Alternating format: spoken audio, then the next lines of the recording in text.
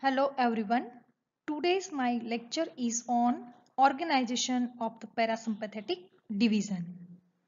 It is also known as craniosacral outflow because the fibers of this division arise from the brain and sacral segments of spinal cord. Parasympathetic division of the autonomic nervous system, that is known as craniosacral outflow because the fibers of this division that arise from the brain or cranium and sacral segments of spinal cord, so that it is known as craniosacral outflow.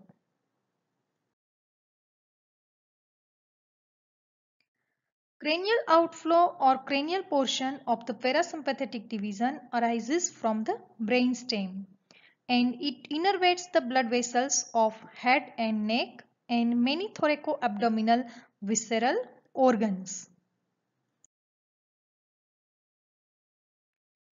Cranial outflow that includes the following cranial nerves: 3rd, 7th, 9th and 10th cranial nerves: oculomotor, facial, glossopharyngeal and vagus nerve.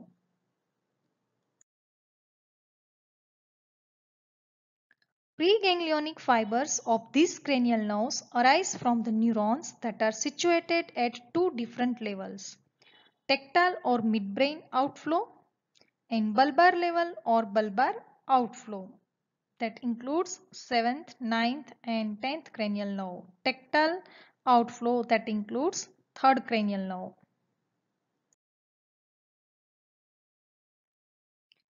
Preganglionic fibers are longer and reach the postganglionic neurons, which are situated within the organs or close to the organs innervated by these nerves. So these are the parasympathetic division. Here the preganglionic fibers are long and postganglionic fibers are short as compared to preganglionic neurons. Preganglionic fibers are myelinated but the postganglionic fibers are non-myelinated.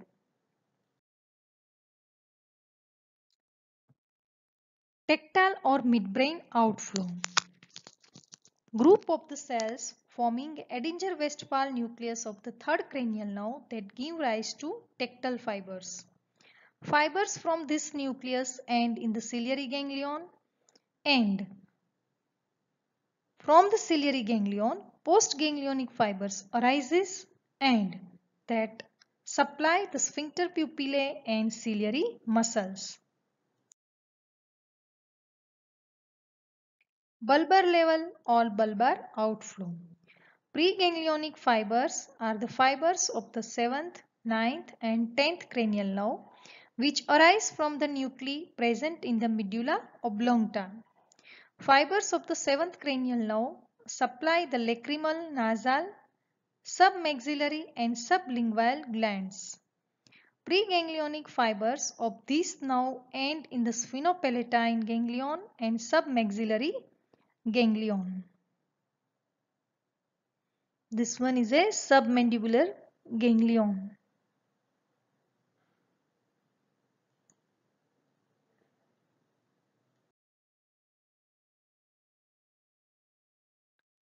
Postganglionic fibers from the sphenopalatine ganglion that supply lacrimal glands and nasal glands.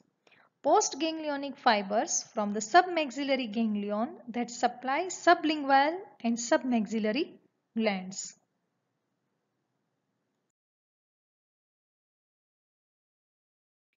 Fibers of the 9th cranial nerve that supply parotid gland. Preganglionic fiber synapse with the neurons of otic ganglion. So this one is the otic ganglion. Postganglionic fibers from the otic ganglion that supply parotid gland.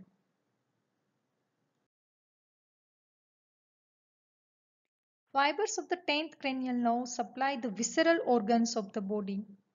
And preganglionic fibers that terminate in the ganglia which are situated on or near the organs. Postganglionic fibers from the ganglia that supply the organs. And vagus nerve supplies almost all the organs that are present in the thorax and abdomen, but not the pelvic organs.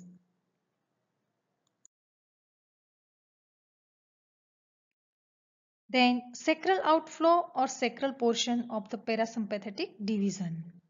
Sacral outflow or sacral portion of the parasympathetic division arises from the sacral segments of the spinal cord.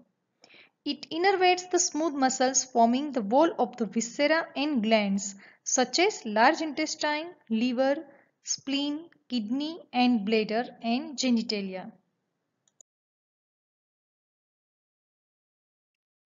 Preganglionic fibers arises from the anterior gray horn of second, third and fourth sacral segments of the spinal cord, and it forms a pelvic nerve or nervy regions. These are preganglionic fibers arises from the second, third and fourth sacral segments of the spinal cord, and it forms a pelvic nerves.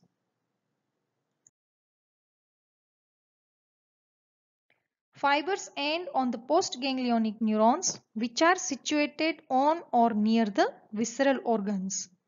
Fibers from the postganglionic neurons supply descending colon, rectum, urinary bladder, internal sphincter, urethra and accessory sex organs. Sacral parasympathetic fibers supply those visceral organs which are not supplied by vagus nerve.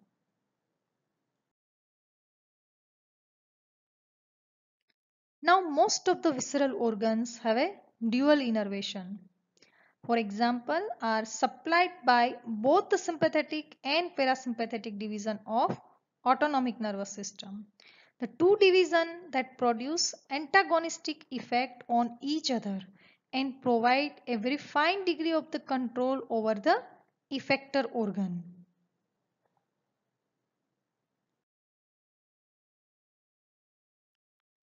Some of the visceral organs are innervated by one division of the autonomic nervous system only. For example, uterus, adrenal medulla and most of the arterioles are innervated by the sympathetic division only. And the glands of the stomach and pancreas that are innervated by the parasympathetic division only.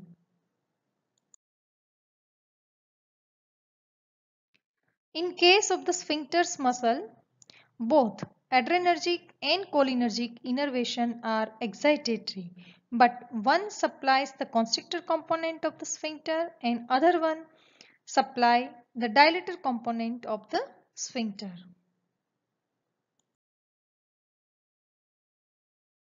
Almost all the visceral organs are supplied by both sympathetic and parasympathetic division of autonomic nervous system, and the two divisions produce antagonistic effect on each organ.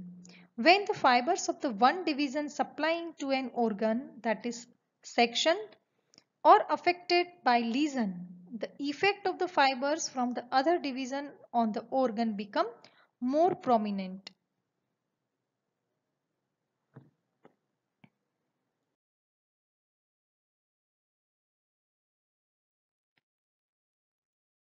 Then autonomic neurotransmitters, parasympathetic fibers, preganglionic fibers that releases acetylcholine and postganglionic fibers that release acetylcholine, and sympathetic fibers that includes preganglionic fibers that release acetylcholine and postganglionic fibers that norepinephrine mainly or epinephrine also.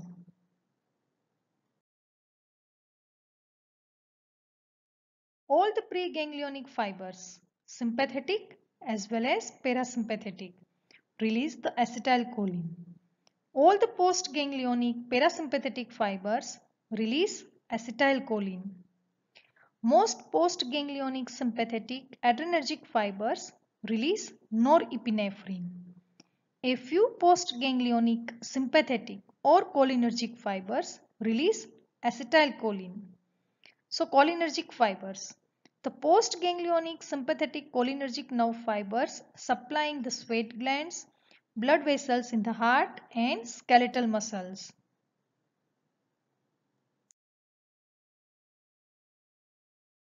Now about the acetylcholine. That is a cholinergic neurotransmitter and it possesses excitatory function. It produces the excitatory function by opening the ligand-gated sodium channel.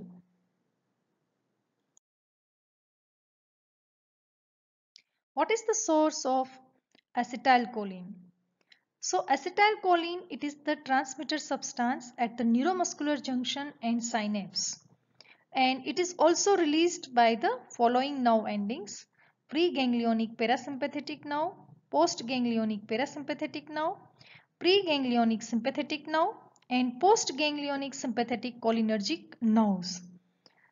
Nerves supplying eccrine sweat glands, sympathetic vasodilator nerves in the skeletal muscle, then nerves in the amacrine cells of the retina, and many regions of the brain.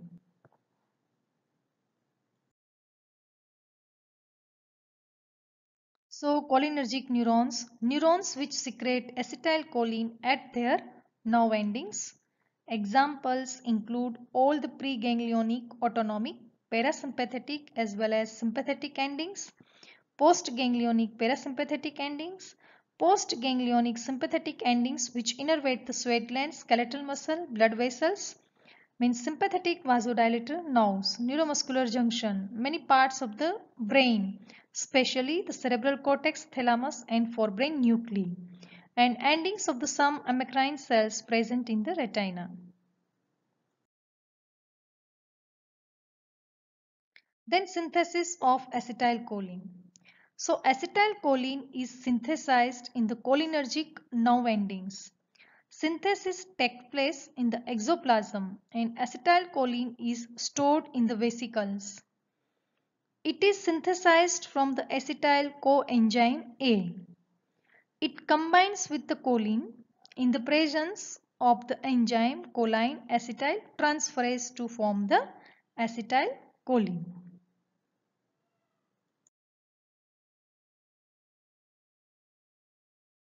So acetyl coenzyme A combines with the choline. The presence of the acetyl choline acetyl transferase, it forms acetylcholine. Acetylcholine is divided into choline and acetate in the presence of the acetylcholine esterase. Action of the acetylcholine is short-lived. Within the 1 millisecond after the release from the vesicles, it is hydrolyzed into acetate and choline by the enzyme acetylcholine esterase, and this enzyme is present in the basal lamina of the synaptic cleft.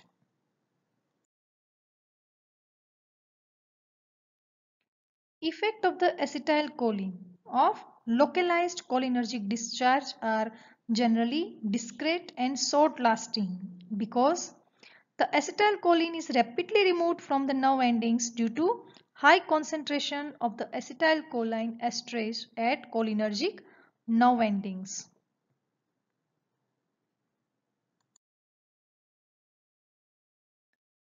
Adrenal medullary hormones are the amines derived from the catechol, and so these hormones are known as catecholamines.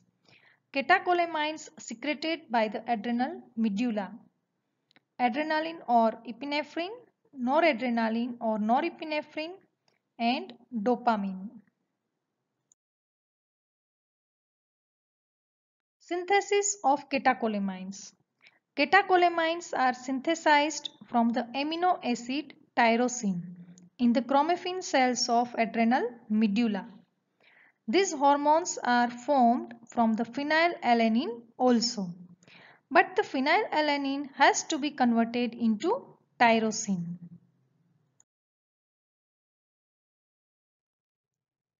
So stages of the synthesis of catecholamines. First of all, formation of tyrosine from phenylalanine in the presence of phenylalanine hydroxylase.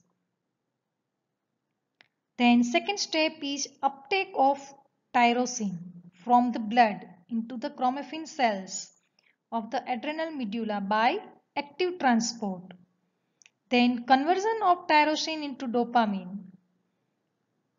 or DOPA, dihydroxyphenylalanine, by hydroxylation in the presence of tyrosine hydroxylase.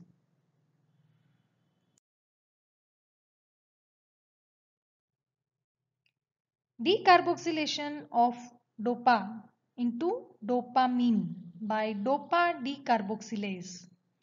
Entry of the dopamine into granules of the chromaffin cells. Hydroxylation of the dopamine into noradrenaline by the enzyme dopamine beta hydroxylase. Release of the noradrenaline from the granules into the cytoplasm.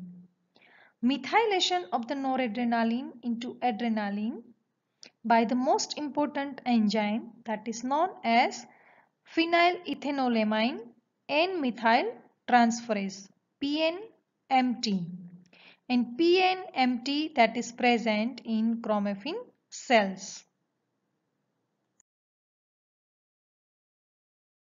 Metabolism of the catecholamines.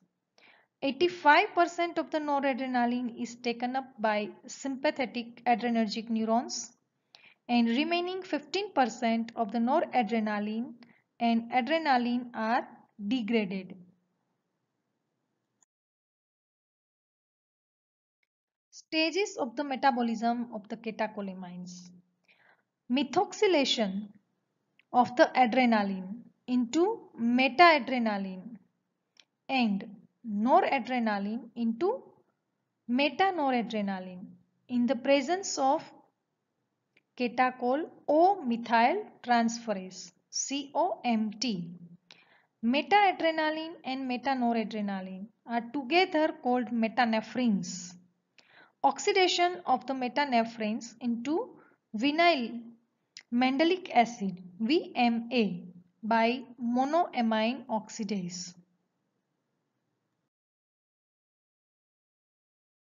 Removal of the catecholamines. So catecholamines are removed from the body through the urine in three forms: 15% as a free adrenaline and free noradrenaline, 50% as a free or conjugated meta-adrenaline and meta-noradrenaline, 35% as a vinyl mandelic acid, VMA.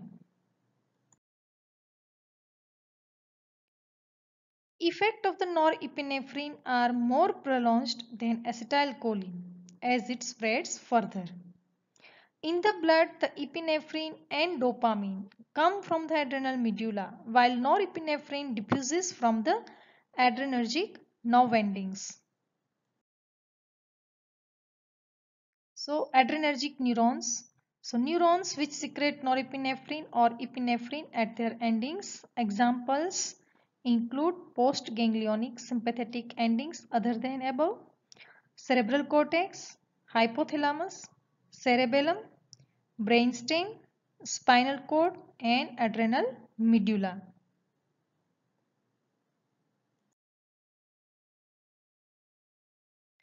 Some autonomic fibers release neuropeptide besides the classical neurotransmitters, and these include adenosine triphosphate. The small vesicles of the postganglionic noradrenergic fibers contain ATP. The low frequency stimulation causes ATP release. Second one is galenin vasoactive intestinal peptide, calcitonin gene related peptide or substance P, that are released along with the acetylcholine on the sympathetic stimulation to sweat glands. Third one is neuropeptide Y.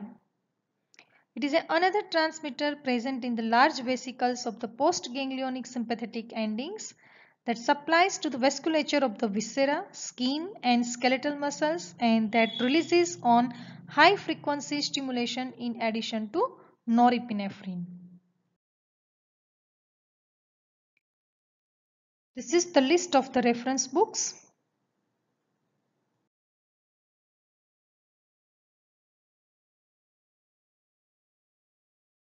Thank you very much.